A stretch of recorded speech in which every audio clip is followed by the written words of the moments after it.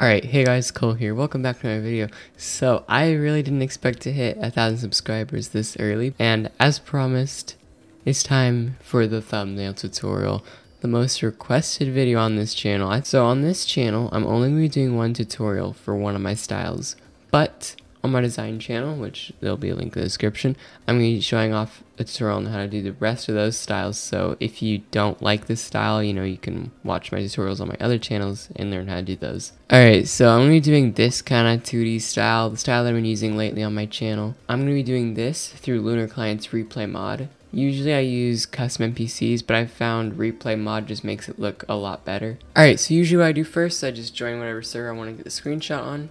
Once you're here, I'm just going to join Skywars because that's the game I play the most. And next, I'm going to press P. Make sure you have Lunar Client's replay mod on or this won't work. And that should start the recording. It'll say recording started there. Alright, so once you're done, all you have to do is press P again and it'll say save and replay file and you can leave the server. Alright, once you're done there, go to the replay viewer. And here's my replay right here. So I'm just going to click on this. And here we are in the replay. So we can just fly around freely in here. So my kill over here was near the end, so I'm going to skip over there, and I'm going to go find me. Alright, so here I am, here's where I get the kill.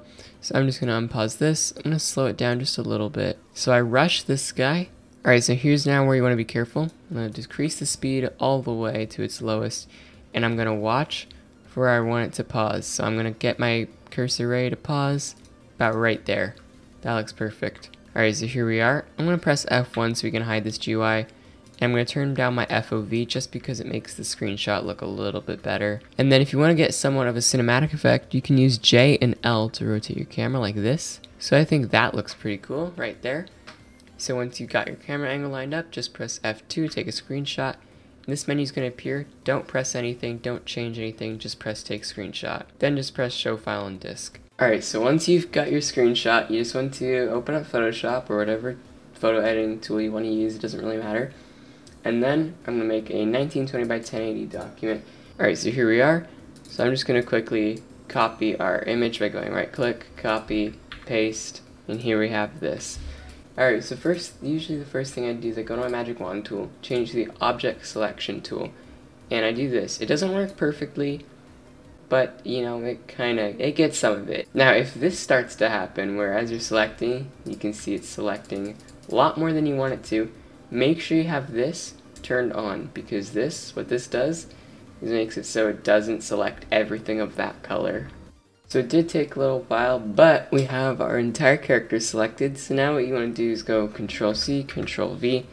Also, the selection doesn't have to be perfect. You can see it's a little bit messed up here.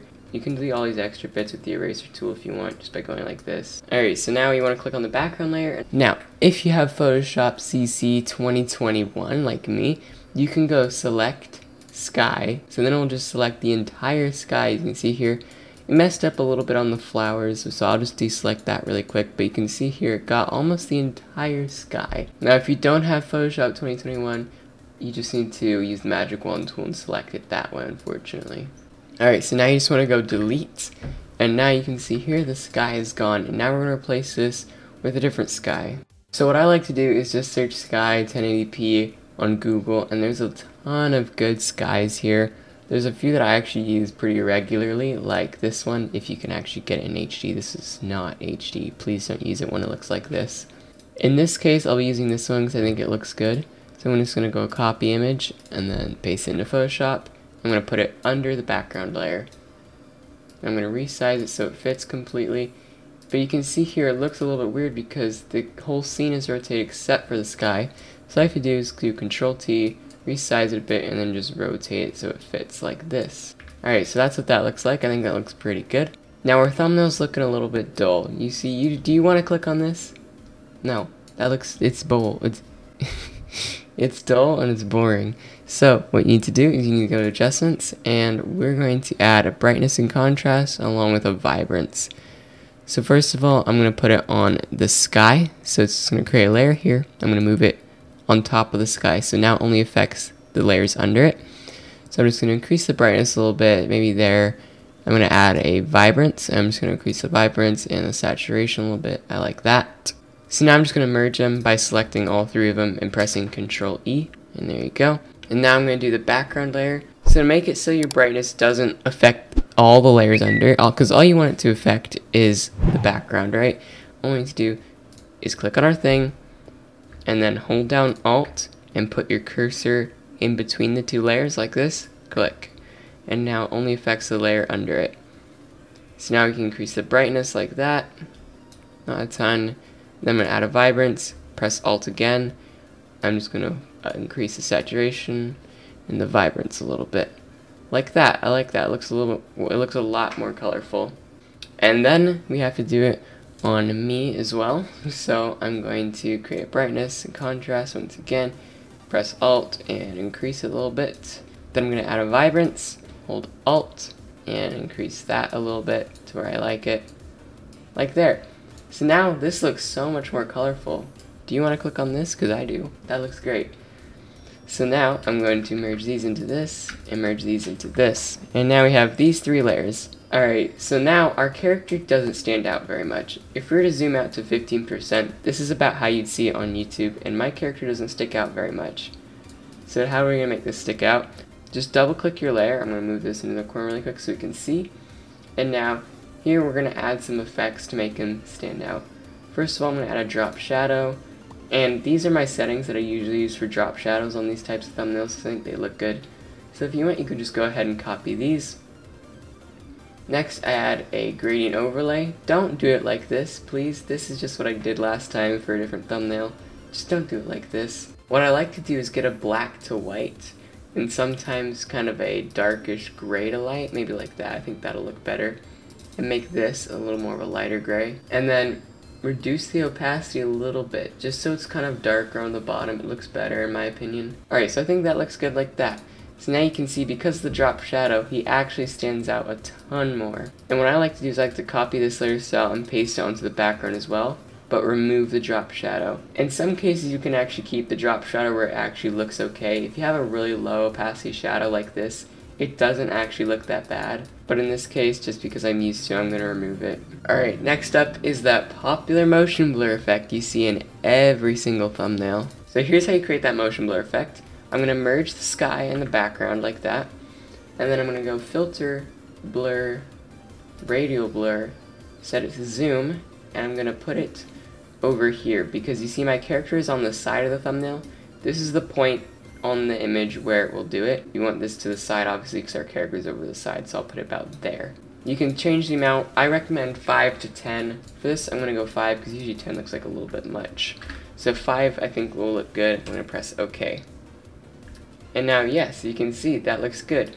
But there's this. How do we fix this? This really strange outline here. To fix this, what I recommend doing is grabbing your smudge tool, set it to the soft ground brush, make it pretty big, and reduce the strength quite a bit. And then I'm going to zooming out and then just kind of going like this, and you can see it's going to be a little bit laggy, you can see here, but it is fixing the outline. So then around these tiny bits you just want to decrease it because it's massive right now. Alright, so that looks pretty good like that. So now our character really stands out. But now what if you want to add text? So text, there's a lot of options when it comes to text. You can make it really simple, really complex. For this style I like to do pretty simple because the thumbnail in general is pretty simple. So I'm going to do is I'm going to choose whatever font I want. I use Helvetica on my thumbnails, my personal thumbnails, just because it's kind of the font that I've been using on everything. So I'm just going to type thumbnail tutorial. So now what I do when we have our two texts is I line them up. I'm going to zoom in quite a bit. We're going to resize it in a minute, and I'm going to line these two up and then make it so they're about the same length. But because they're different amounts of letters, they are going to vary in size. So I'm going to select both of these. I'm going to go Control T and upscale this to maybe about here. I think that'll look good. Alright, so you have our text, but you can see it blends in quite a bit the background. You can't read this bit right here because the sky is white over here and the text is white. So now what do? One thing you can do if you're really lazy is copy the layer style from your character, select both of the text layers, right click, paste layer style, and now you can see here it has this shadow that actually works pretty well. But if you want to make this look a lot better, you can double click on this, and we're going to add a few more things. I'm going to move this over here so we can see. And I'm going to add a gradient overlay, set it to normal, but I'm going to make the top of it perfectly white. I'm going to make the bottom of it this lightish gray here. I'm going to make the blend mode 100%. I'm going to make the angle 90 degrees. And maybe make that gray a little bit lighter. That doesn't look that good. About there. I think that looks good like that. And then I'm going to add an inner glow. And now you can see it has this tiny little shine around it, which looks good in my opinion. And then I'm going to press OK. Copy this layer style onto this text here. And now if you don't like how both texts are the same color, what I usually do is to take whatever the top text is, so in that case it's thumbnail, and I'm going to change the color of it.